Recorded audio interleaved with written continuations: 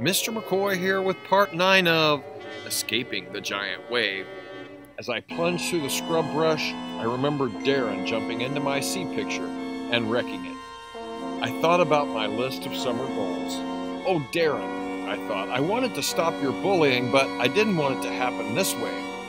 I didn't want you to die. I looked back, but could no longer see the ocean or the horizon in the distance. The trees were thick now, mixed groves of tall Douglas fir, alder, cedar, and others that I couldn't identify. The undergrowth was thicker too, with prickly vines that grabbed at my pant legs. Fallen branches, rocks, and mounds of decomposing leaves made the ground uneven. With all the smoke in the air, dusk arrived early, giving the woods a forbidding look. Josie stopped running so suddenly that I almost bumped into her. "My legs can't carry me one step farther in these bushes," she said, her breath coming in gasps. "I'm going to sit here on this big rock and wait." "Then I'll wait with you," Norm said. "You kids take our flashlights and keep going. It'll be pitch dark soon." He and Josie both held flashlights out to us. "I want to stay with you," Phoebe said. "Your legs are younger than ours, honey," Josie said. "You're healthy and strong. You can keep running. Go as far as you can." "We'll take one light," I said. "You keep the other one." "Good luck," Norm said. "Now go." "Thank you," I said as I took Norm's flashlight. "Thank you for everything." Phoebe and I ran on, not knowing what was ahead of us and not caring. All I cared about was putting as much distance as I could between us and the next giant wave. Before, when I had made the decision to come up the hill, I had known that a tsunami had terrible, destructive power. But now I had seen that force with my own eyes. Fear that comes from personal experience is far more real than fear based on someone else's ordeal. What is your take on this line? Fear that comes from personal experience is far more real than fear based on someone else's ordeal. Do you agree with that? Share with your fellow listener. As darkness wrapped around us, we slowed down some. I wasn't sure how far inland we'd run. Half a mile? Maybe even a mile. When I ran laps around the track at school, I always set a goal and then counted the laps. Knowing there were only 3 more to go, then 2 more, then 1, made it easier to finish even when I was so tired I didn't think I could make it. I wished I could count down now. How much longer did we need to run? How far would be far enough? The woods stretched on, seemingly forever. Beside me I heard Bebe panting and wondered how long she would last. My own legs were so tired that I was having trouble running through the undergrowth now, and her legs were shorter than mine. "Are you okay?" I asked. "I can't run much more. I wish we could have stayed with Josie and Norm. It's safer to keep going. My feet hurt and my arms are all scratched up." Her words started as a sentence and turned into a whine. I knew if I encouraged her to talk any more, she'd soon be in tears. Bebe rarely cries at home unless she's overtired. Now, she was not only weary, but also scared and in danger. I didn't blame her for being weepy. I felt like crying myself. "Shh," I said. "We'll stop for a few seconds to catch our breath and listen. Maybe we'll hear the signal that it's safe to go back. What if we hear another wave coming? Then we'll run some more." Darkness surrounded us now, and although the pool of light from the flashlight made it possible to keep going without bumping into a tree, it also made me feel more vulnerable. We couldn't see beyond the light, but anything in the woods nearby could see us. We stood in the middle of nowhere, listening to the darkness. I didn't hear any all-clear signal, but even if it was sounding, I wasn't sure it would carry this far. We were a long way from Fisher Beach now, and even farther from the town of Fisher, and there were huge trees to mute the sound. Maybe the speakers that broadcast the warnings and the all-clears had already been washed away by the first big wave. Maybe the people who monitored tsunamis were gone. I listened some more. I didn't hear the all-clear signal, but I didn't hear another wave approaching either. What I did hear were twigs snapping. and brush breaking as someone, or something, came through the trees toward us. Bibi clutched my arm. "Something's coming!" "Hello?" I called. "Who's there?" The noise came closer. I couldn't see the source of the noise. Bibi inched around until she stood behind me, then peeked over my shoulder. I kept the flashlight pointed toward the noise. Two bright eyes glowed in the gloom. Who or what do you think this is? Share your prediction with your fellow listener. "Is it a grizzly bear?" Bibi asked. "No, it's too short." It was too short to be a human, but I didn't say that. What else lived in the woods? A mountain lion's eyes would be about that high, so would a coyote's. Maybe it was a bear cub, and the mother bear was right behind it, ready to protect her baby. I swallowed hard. I would wait until the animal was close enough so I could tell what it was. Then I planned to clap my hands and shout and try to scare it away. Another twig snapped. The eyes advanced. My light picked up a tuft of tan fur and two floppy ears. "Pansy?" I said. The little terrier gave a happy yip. "It's Pansy," Bibi said. "Here, Pansy." Giddy with relief, I laughed as Pansy ran toward us, jumping over the low-lying bushes and snapping twigs. "Pansy!" Bibi dropped to her knees and hugged the dog. Pansy slurped Bibi's face as her tail whipped back and forth. "She must have pulled the leash out of Josie's hand and run after us," Bibi said.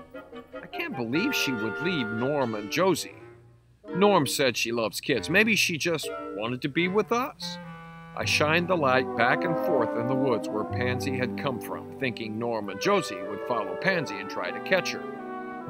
"Norm?" I called. "Josie?" There was no answer. Maybe Josie truly couldn't walk any farther.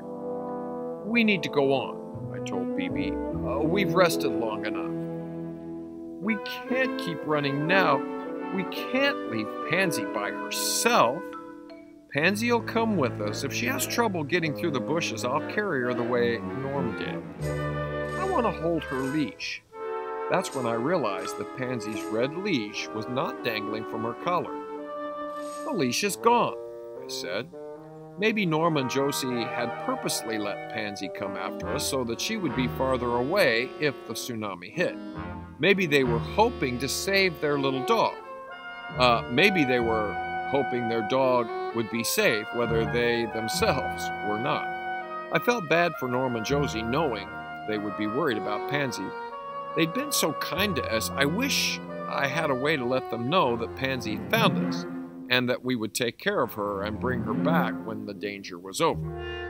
That is, we'd bring her back if we survived.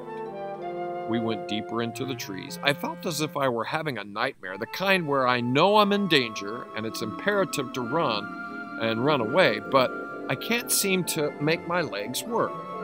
I wished I had paid more attention to the maps of the Oregon coast that Dad had shown us when we were planning this trip. In particular, I wondered what lay ahead, what lay straight east of Fisher Beach. If we were running away from the ocean, and I hoped we were still going in that direction, although I knew it was possible that by now we were disoriented and going around in circles. I wished I knew what was ahead of us. Would we eventually come to a road, a town, farms, or did these lonely woods go on for miles? Pansy stopped. "Come, Pansy," Bibi said. "This way." The terrier, who moments before had willingly trotted along beside us, now stood stiff-legged, refusing to budge. "Is she hurt?" I asked. "Is her paw caught in a bramble?" I shined the light on Pansy. The dog was shaking with fear. "It's okay, Pansy," I said. "Woof!" A sharp bark made me jump and sent a shiver of premonition up my back. Did Pansy sense something that I couldn't yet know? "Woof! Woof! Woof!" was the same bark Pansy had given just before the tsunami hit. "Another wave is coming," Bibi said. I swung the flashlight in a circle looking for a safe place to wait. We were near a large tree, a giant old-growth cedar. I ran to the tree and put both arms straight out sideways. The tree trunk went from the fingertips of one hand to the fingertips of the other. "Come here," I said. "We're going to stand on the far side of this big tree. If another wave comes, the tree will protect us." It was a sturdy shield, but would it really be strong enough to protect us from a tsunami? Bibi followed me back to the back side of the tree. "Stand as close to it as you can," I said. "Press up against the bark." Bibi stepped up on a large root that angled away from the bottom of the tree and leaned her forehead against the trunk. I turned off the light and put it in my pocket, then gathered the terrified dog in my arms and stood directly behind Bibi. I felt Bibi's shoulders shake and knew she was crying.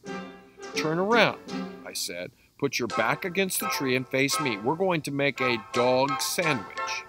Bibi turned, wiping her nose on the back of one hand. "Dog sandwich? You and I are the bread, and Pansy's the filling in the middle," I said. Bibi put her arms around Pansy. "Good dog," she whispered. "You're a good dog." Pansy's tail swished against me as she licked the tears from Bibi's cheeks. I wondered how I could make up a silly joke about a dog sandwich when I feared we were going to die any minute. Still, my words had helped. Bibi wasn't crying anymore, and now that we were holding her close, Pansy had stopped shaking.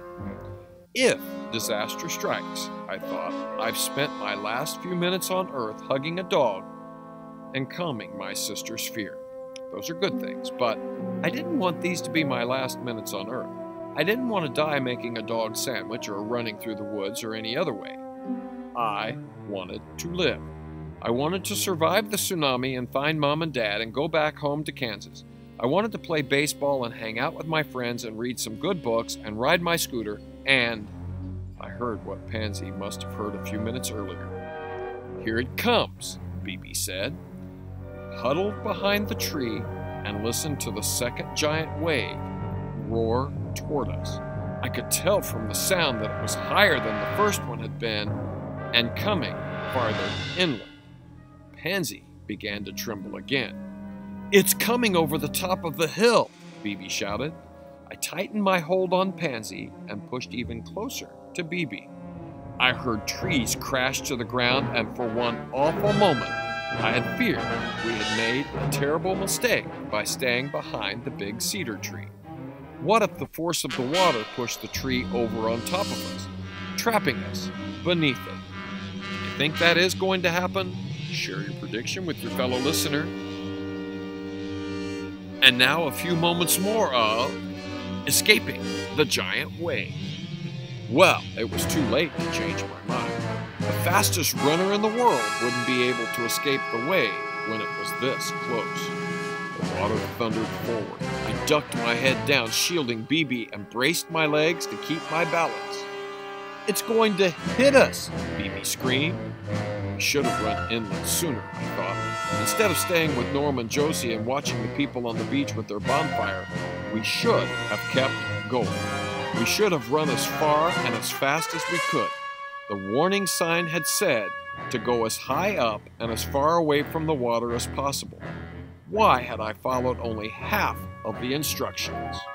We'll find out what happens to Kyle, to Bibi, to Norm, to Josie, and yes, to Darren, as Escaping the Giant Wave continues.